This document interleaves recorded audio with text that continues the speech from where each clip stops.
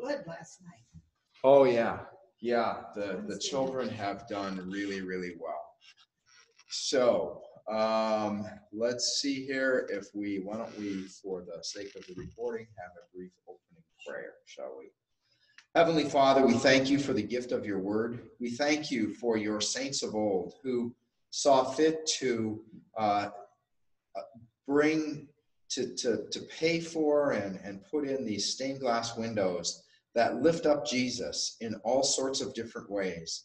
And we ask that as we not only look at the windows, but also as we dig into your word, that you would open our hearts and our lives to every good and gracious gift that you have for us. We lift this up in Jesus' name. Amen. So we are looking at Abide With Me, which is 878. And it's another one of those that has 6 verses. So we'll start with 3 and then we'll end with 3. So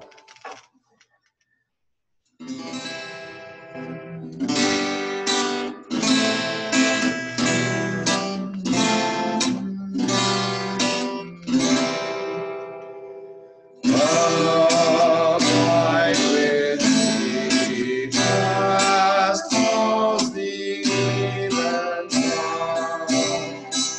The darkness deepens, Lord, with me abide. Let all the powers fail and comfort cease. Help of the helpless, oh, abide with me. I need thy presence everywhere, sing out. Lord, what thy grace can foil the tempter's power. Good like thyself, my guidance take and be. Cloud and sunshine, oh, abide with me. Come not in terrors as the King of Kings, but kind and good with healing in my way. Restore all woes, a heart for every peace. Come, friend of sinners, thus abide with me. Great words to get started here. Great words to get started. So, as we make our beginning here, we're on the one that is window number 9, which looks like an A. It's over there in the corner, so you can't quite see it unless we get up and wander over there, but that's where it is. And let me share that document online here. Let's see, that's 12. That's the one right there. So what we're looking at here is the Greek letter alpha, which is the beginning letter of the Greek alphabet. Now, this is often paired with omega, which is the last letter of the Greek alphabet. And actually, omega is on the back of this sheet, even though, and the windows don't actually have numbers, but I just started there and counted them all the way around. So this is really window 12, which is over here in this corner. And if you're wondering, wait a minute, from that corner to 9 and that corner to 12, what happens? if you actually go up the balcony steps, you will find 11 there, and 10 there, and 11 over here. And we'll get to those, but they're kind of the hidden windows. So I don't know of a certainty.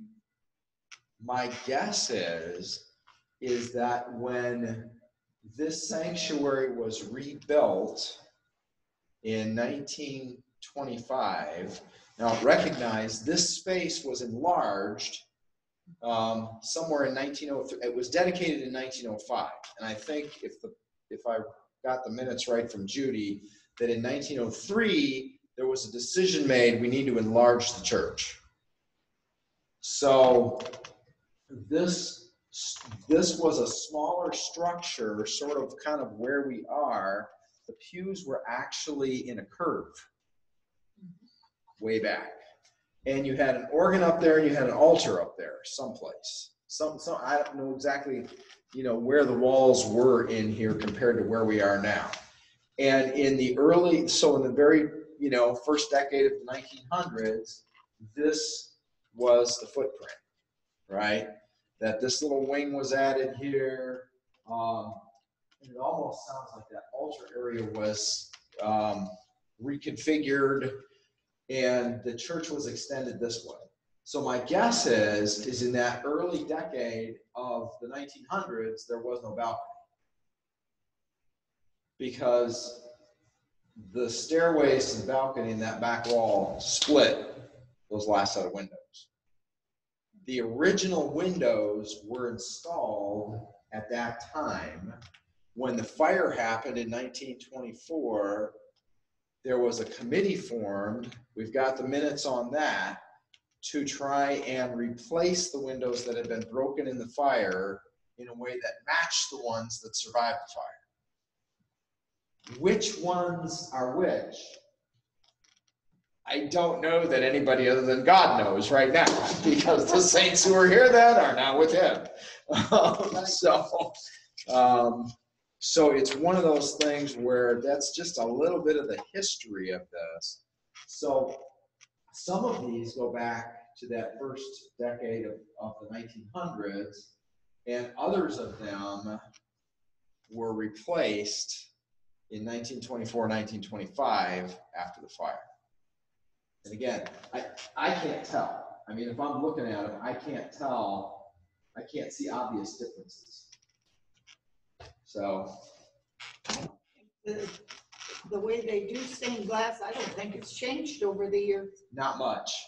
Not much. I probably have new. Yeah, it's an old art. So if we get back to alpha here, alpha is always used to signify in the scriptures that Jesus is the beginning of all things. When it's used with omega, it's Jesus is the beginning and the end, right? So this is all about Jesus as God, and it's all about Jesus as Savior. So we've got that Revelation 21 passage that's kind of listed for us there. And he who was seated on the throne said, "Behold, I am making all things new." Also, he said, "Write this down, for these words are trustworthy and true." And he said to me, "It is done. I am the Alpha and the Omega, the beginning and the end. To the thirsty I will give from the spring of water of life without payment. The one who conquers will have this heritage, and I will be his God, and he will be my son." So in one sense, when we think about heaven, for those of us who are still here, all right, it's a now and a not yet thing. Jesus is saying here, it's already done. I've given you to drink of this water of life. I've given you to drink of this, and you are already an heir of this heritage. But it's also not yet, because we don't fully see it yet, right? So we have eternal life now. That's been done. We don't see the fullness of it. And those saints who are in heaven are enjoying the fullness of that. And the absolute fullness of that happens at the end when God the Father says to the Son, now is the time, and Jesus returns, and those who have previously died and are with the Lord receive their new glorious body, and anyone who happens to be living at the time, is caught up in the clouds, and we are changed. So we lose this mortal dying body, and we receive that glorious new one. And that's what the scriptures say. Now, how all that's going to happen, I don't know.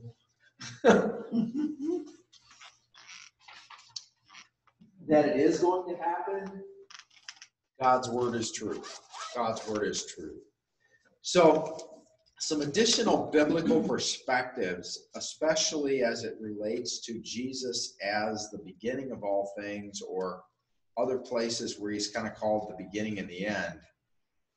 If we go to John chapter 1, Matthew, Mark, and Luke tell the story of Jesus. Kind of, it starts here and we go along and it ends here, right? And while some of them will have parables in slightly different places and stuff like that, they're pretty well telling the exact same thing from three different perspectives. Mark really was Peter's take on it. We have lots of testimony out of the early church that Mark was Peter's disciple and wrote that down for Peter. Matthew was one of the disciples.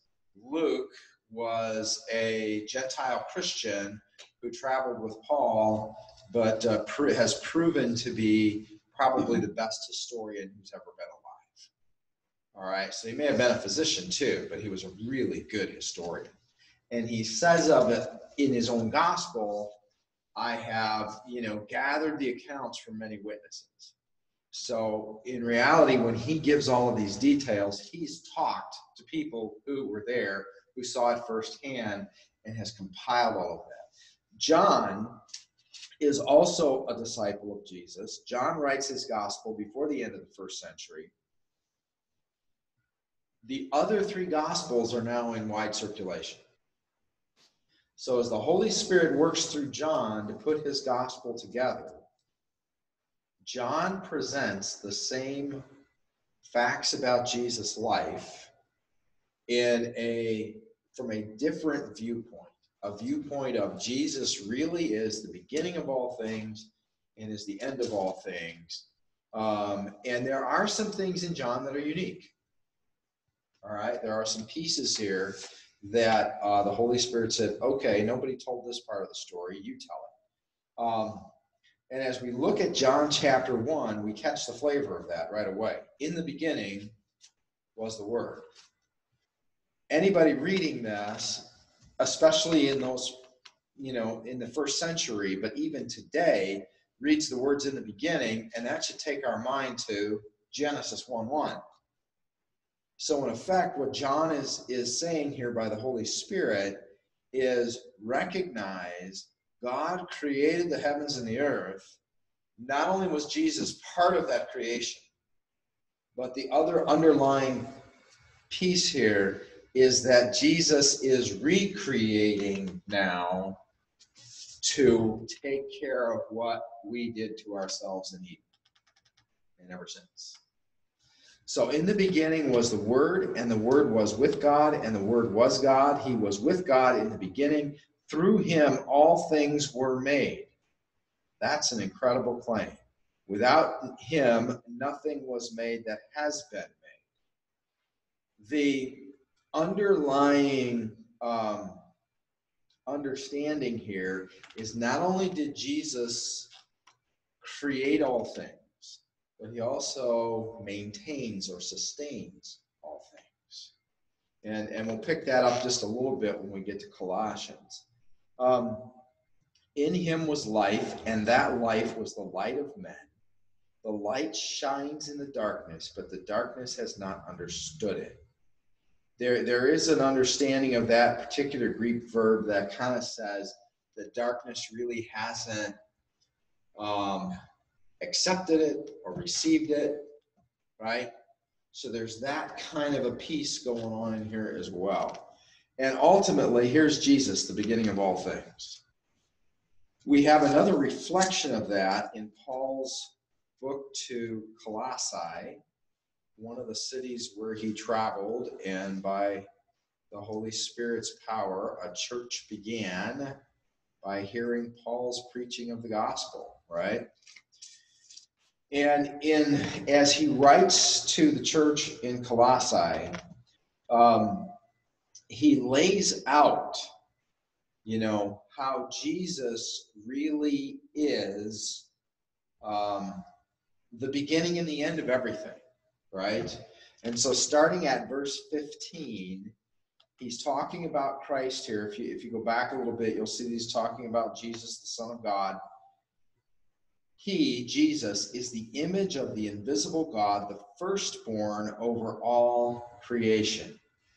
So this whole idea here, as a matter of fact, that whole firstborn idea there's a lot of places it goes in Scripture, but one of them is in Romans, where it says, and we know that in all things God works to the good of those who love him, who have been called according to his purpose. We know that passage, right, from Romans 8.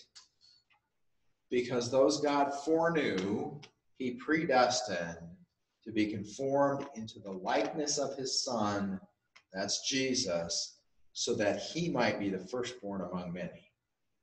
And so we've got these connections that kind of go all over Scripture. But here he is as the beginning. For by him all things were created, things in heaven and on earth, visible and invisible, whether thrones or powers or rulers or authorities.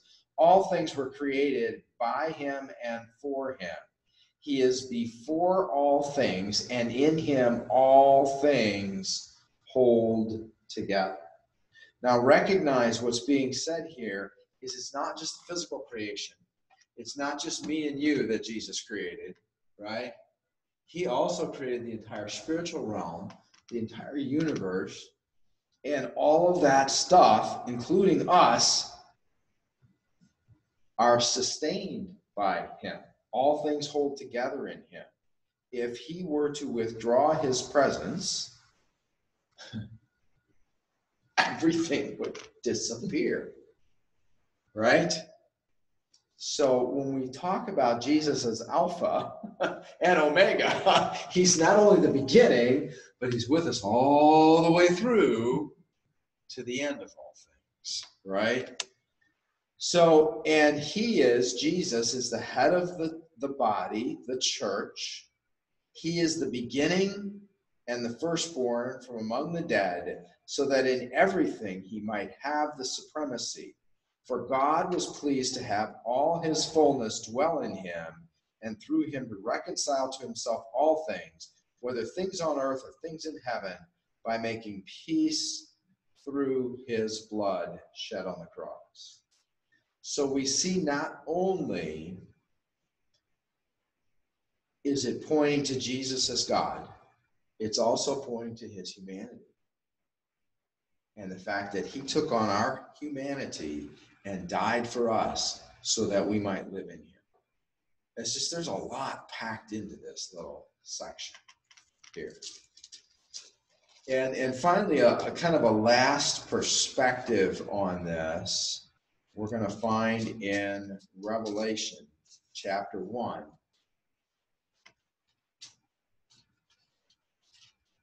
John writes just ahead of this that he was there and he's testifying to this. He was praying and this vision comes.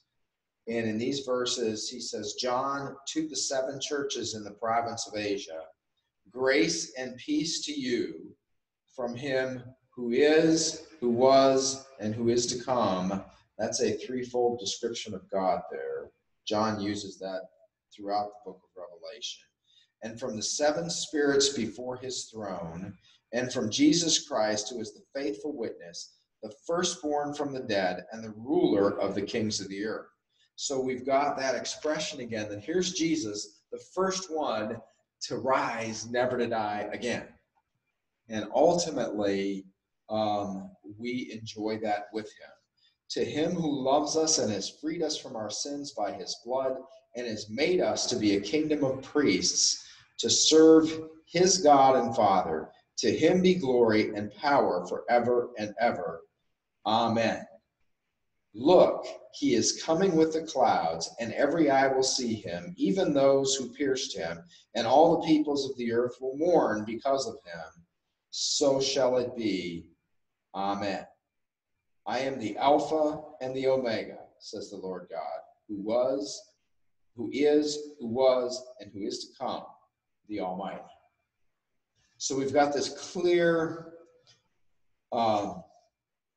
linkage here, right, between Jesus and beginning and end. And we see this whole, he's from all eternity as God. He has a beginning as a human being when he's conceived in Mary's womb, but he goes to all eternity as God and man. He has not abandoned his humanity. That humanity still exists and glorified. And someday we get a glorified body like his, right? Has not abandoned it. And ultimately, it's this thing like, hey, I'm coming back. So, let's switch to Omega here. Yeah, let's see. That one is right there. So here's Omega. And again, we've talked about the fact that this is the last letter in the Greek alphabet. Nearly always paired with alpha when we find it in the scriptures, and used to signify that Jesus is the end of all things, right? It really is about him. And again, this same passage from Revelation where he identifies himself this way, and we see that whole beginning and end. So let's take a look at some additional biblical perspectives here, where Jesus kind of points, these other ones kind of pointed to here he is at the beginning and the sustainer of all things. And these kind of point to the fact that, hey, he's here at the end as well. So as we go to the Gospel of Mark, chapter 14, and basically we have this idea here as Jesus is on trial, all right? And recognize when he's on trial, this is before the Sanhedrin. I mean, he's got various trials going on this night. This is the one before the whole ruling council. And in verse 61, it says, but Jesus remained silent and gave no answer. And again, the high priest asked him, are you the Christ, the Son of the Blessed One?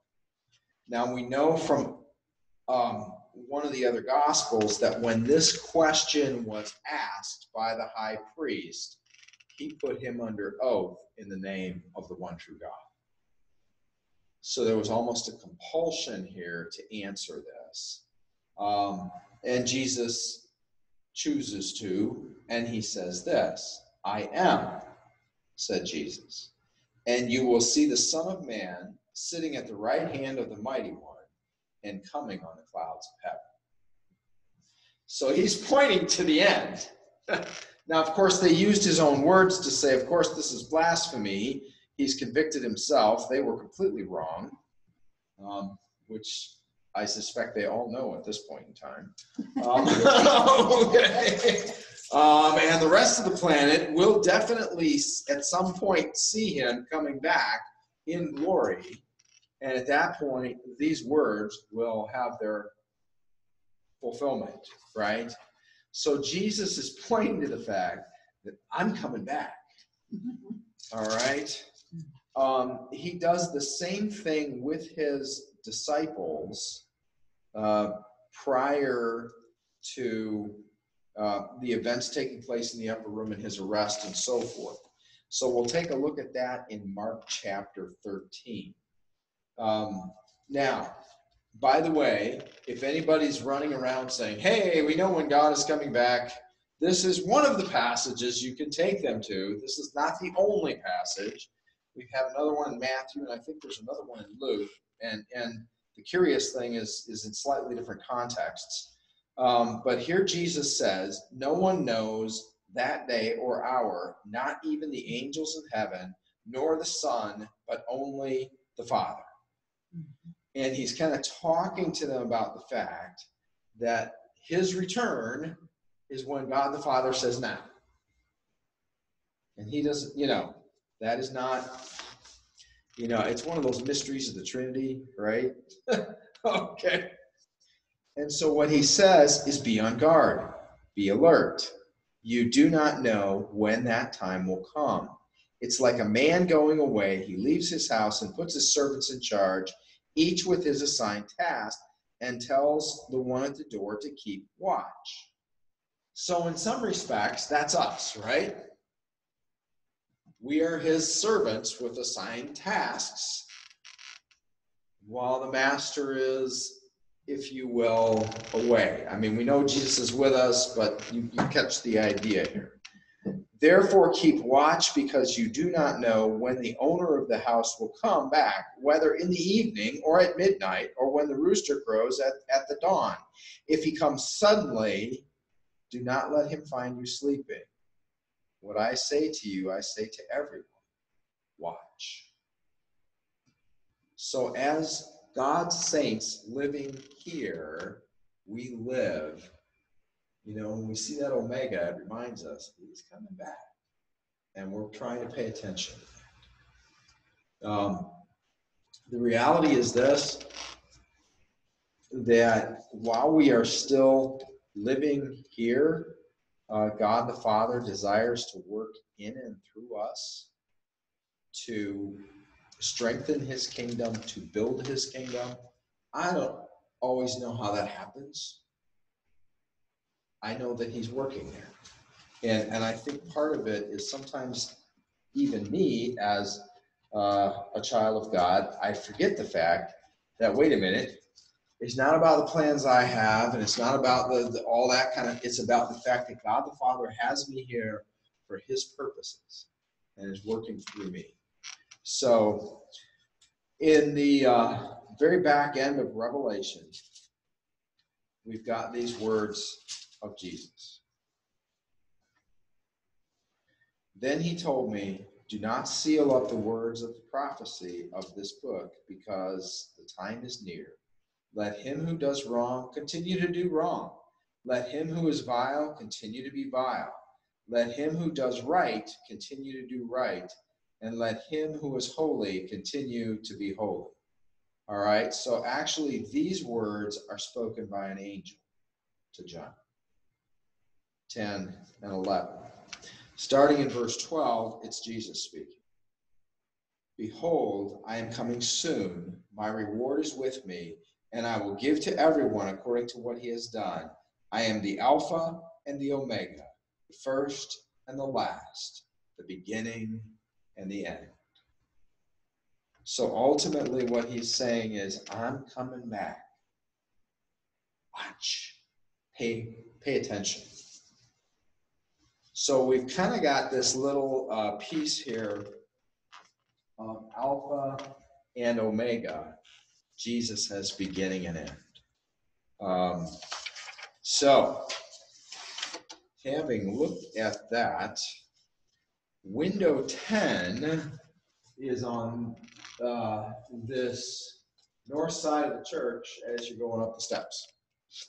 So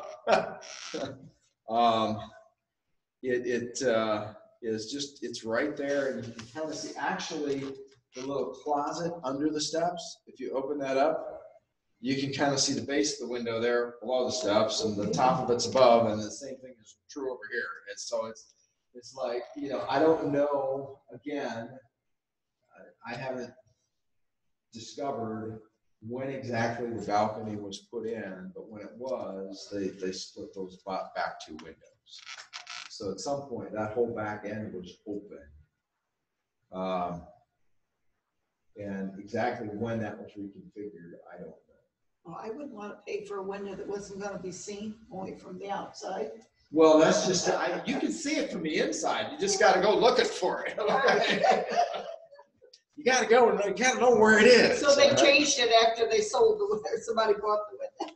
Well, and again, I'm thinking that when this was originally expanded in 04, 05, whenever that was, there was no balcony back there, and this just went all the way back, right? And you just had steps coming up into the sanctuary. And nobody's living today that can tell us. No.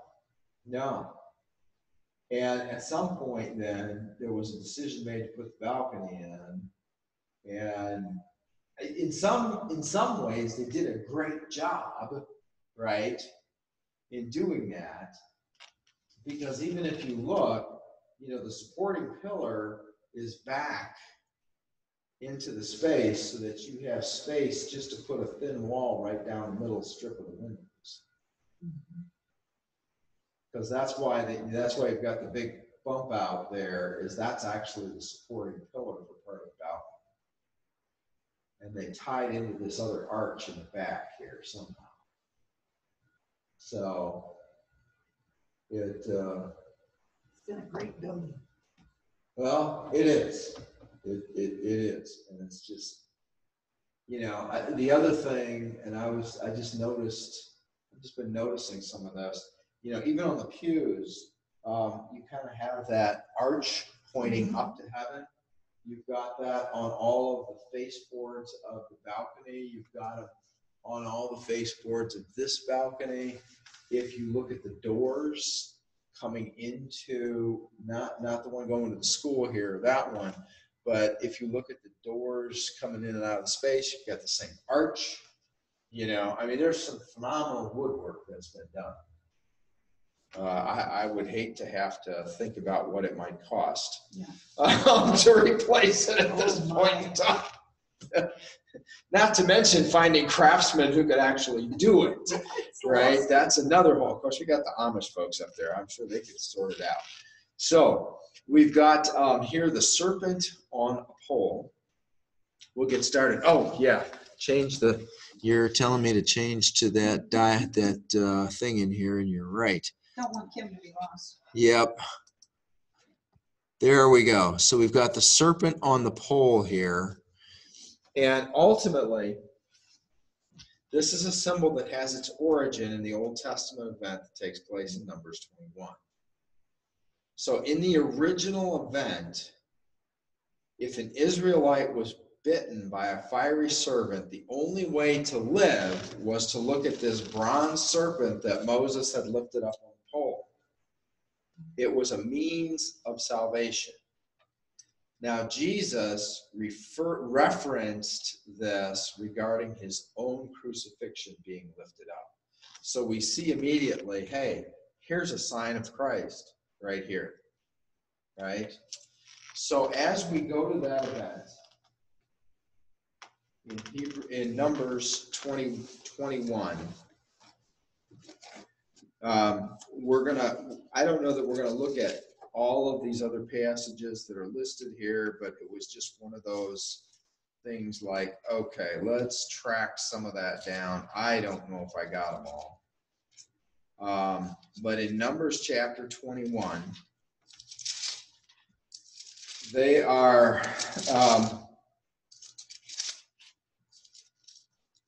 toward the end here, okay, of their 40 years in the wilderness. They're actually on the move toward the promised land at this point. And in chapter 4, we hear they traveled from Mount Hor along the route to the Red Sea to go around Edom.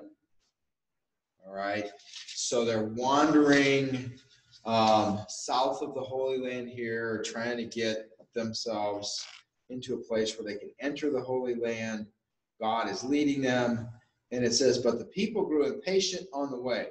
They spoke against God and against Moses and said, why have you brought us up out of Egypt to die in this desert?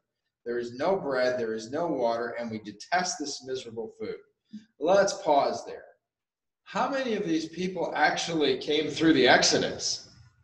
I don't think any of them. None of them. Maybe some of the older adults, because it was everybody above a certain age was going to die in the wilderness. Okay? So maybe some of the older adults, but the bulk of this people was born in the wilderness. And it's like, you drug us out of Egypt. It's like, well, so where did they get that? Mom and Dad. Mhm. Okay. This is just an idea. There's a phrase that I heard years ago called "stuck on stupid." Well, they're kind of there, right? They're stuck on, hey, you dragged us out of a great place in Egypt. That they're forgetting they were slaves. They were forgetting they were mistreated. They're forgetting all of that stuff. They're forgetting they're groaning under their slavery. All of that is not even anything we're thinking about. We're just thinking about the fact that we had all this food, and for most of them, they wouldn't have even known what that was because they grew up in the wilderness, right? It's just kind of curious. Sometimes it's almost comical if it isn't so tragic. Then the Lord sent venomous snakes among them. They bit the people, and many Israelites died. Uh-oh. The people came to Moses and said, "We sinned when we spoke against the Lord and against you. Pray that the Lord will take the snakes away from us." So Moses prayed for the people. Then the Lord said to Moses, "Make a snake and put it up on a pole. Anyone who is bitten can look at it and live." So Moses made a bronze snake and put it on a pole, and when anyone who was bitten by a snake looked at the bronze snake, he lived. So here's the original event. So the question is this: if I'm an Israelite and there's little fiery serpents around, and in one of the resources I read, by the way, in this particular part of the world over there, those little snakes still exist. They're very deadly. They gave all sorts of untold trouble to British troops in World War II. All right? So it's kind of a curious thing that even in the modern era, okay, these little snakes are still running around over there. And they're called a fiery serpent because they're copper colored. So, and apparently they're just also not only deadly, but they're aggressive. So if you're in their space, they're going to attack you. Yay! How much fun can we have, right? So at any rate, but if I'm an Israelite and I got snakes running around all over the place, and the only way that I can be saved if I get bit is to look at the pole, what am I probably going to want to do? Stay close to the pole, right? I don't want to have to travel a long way to see the pole because you just don't know. I might drop them for dead on the way. And ultimately, as we think about this, we're going to kind of hang on to that idea. Now, again, I don't know that we're going to look at all of these, but just to kind of get a flavor of some of these,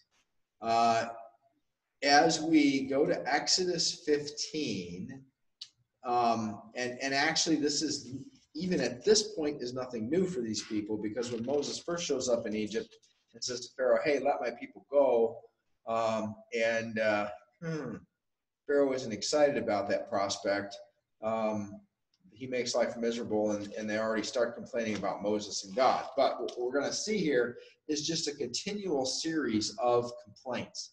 So in Exodus 15:24, they have gone through the Red Sea. They've just had the big celebration that the Egyptians are all dead. They're moving into the wilderness as God leads them by the pillar of fire and cloud. And they get to this point, so the people grumbled against Moses, saying, "What are we to drink?" Their favorite pastime was complaining.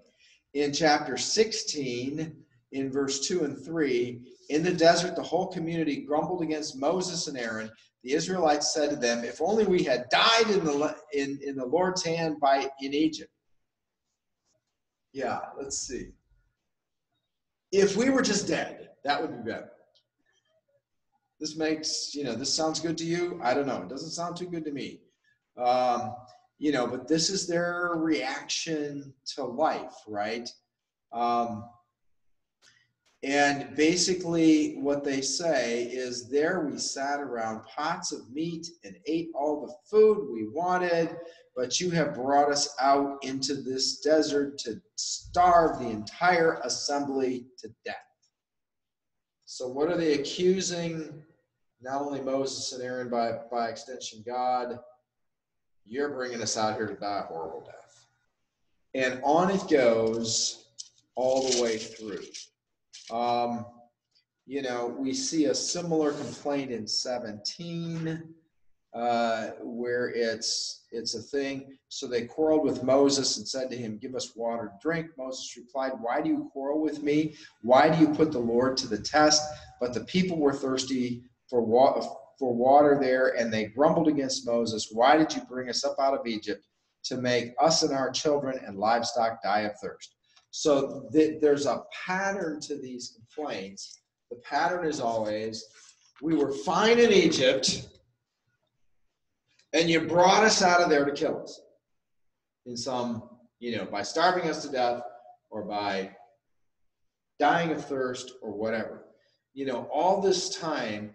And the amazing thing is God is remarkably patient. He feeds them. He gives them water. He does all of these things. What happens here is the Mount Sinai covenant. So recognize, and let's just think about this. This group of people, they've seen the 10 plagues. They have seen the Red Sea part, and they walk through on dry land. They have seen all the Egyptians drown. And now they're at Mount Sinai, and there's thunder and lightning, but the mountain is not burning up. And God literally speaks to them in his own voice with what we would call the 10 Commandments. And they are so absolutely terrified of that they say to Moses, you go talk to God. We'll listen to you. We're too scared of him. And of course, before Moses comes back down the mountain 40 days later, they're already worshiping false gods, right? Can you imagine? And all the way through here, those passages in Numbers, we see the same kind of thing going on there, that, they are complaining. You brought us out here to kill us. Our children are going to become prey. Some of the early ones there in Numbers are along those lines. Miriam and Aaron now oppose Moses, and he said, hey, we should be leaders just like you. Well, so Miriam turns leprous white as snow, and Moses prays for her, and she gets better, and then they send the 12 spies into Canaan, and the 12 spies come back, and they say, there's no way we can take this land. Do you catch this? Now, before we, kind of say what is up with these people, what have we seen? Literally. Yeah. God coming into the flesh as a baby. We're about to celebrate that. We have seen him, through the scriptures, do miracles among people. Even in our day, we pray for healing, and God sometimes graciously brings that healing through Christ, right? We pray for provision. Lord, I don't know how I'm going to, make things work right now in my life. And he provides for us, right? We've seen as great of things, or greater, than these people. And yet, I don't know about you, but I do like my complaining. Right? Oops. Yeah. And in that, am I complaining because there's that lack of trust in God, which is really where these people are, right? They just have failed to trust him. Now, ultimately, in Eden, Adam and Eve fall to the serpent's temptation to distrust and disobey God. The Israelites repeatedly fall into the same demonic temptation. And truth be told, so do we, right? So we've got some other pieces here, and we'll probably, somewhere pick up some of that. Yeah, we're close to time here. We'll probably pick up some of that as we go next time. And we'll look at where Jesus does something with this in John chapter 3. And then we'll visit with King Hezekiah and find out what happened to this bronze serpent. Because we know what happened to the bronze serpent. And then we'll kind of have a brief discussion on the potential connection between this and symbols that are widely used in medicine. So, at any rate, some things to look forward to. And then when we're done with this one, it's the one in this staircase is Luther's seal. I figured we'd do that one last. But the next two here are the lamp of wisdom and the 10 commandments. So we're close. We'll see what happens. You started this all before the virus. I know. Well, but then we kind of took a break when the virus hit, just because it's like, it's really hard to talk about stained glass windows when, you're not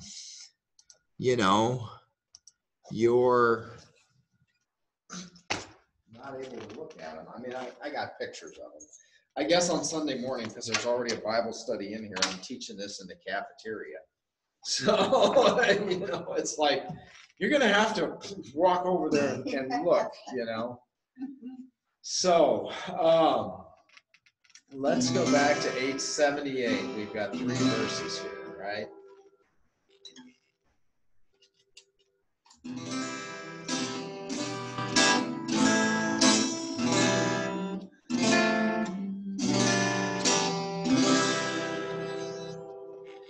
Verse 4, swift to its close, as of life's little day. Earth's joys rose in its glories pass away. Change and decay in all around I see. Oh, thou who changes not, abide with me. I fear no woe with thee and to pass. Ills have no way, and tears no bitterness. Where is the sting? Where great victory? I triumph still if thou abide with me. Hold thou thy cross before thy closing eyes. Shine through the gloom and point me to the sky. Let morning breaks and earth's vain shadows flee. In life and death, O Lord, abide with me. That's kind of an Alpha and Omega song, isn't it? It's amazing how all of these things connect. Well, let's pray, shall we? Lord, remember us in your kingdom and teach us to pray. Our Father, who art in heaven, hallowed be thy name. Thy kingdom come, thy will be done on earth as it is in heaven. Give us this day our daily bread, and forgive us our trespasses, as we forgive those who trespass against us. Lead us not into temptation, but deliver us from evil. For thine is the kingdom, and the power, and the glory forever and ever. Amen. All right, great to have you here, and like I said, Thank you we're so much. close. So I'm gonna go ahead and if I can get it to pay attention to me.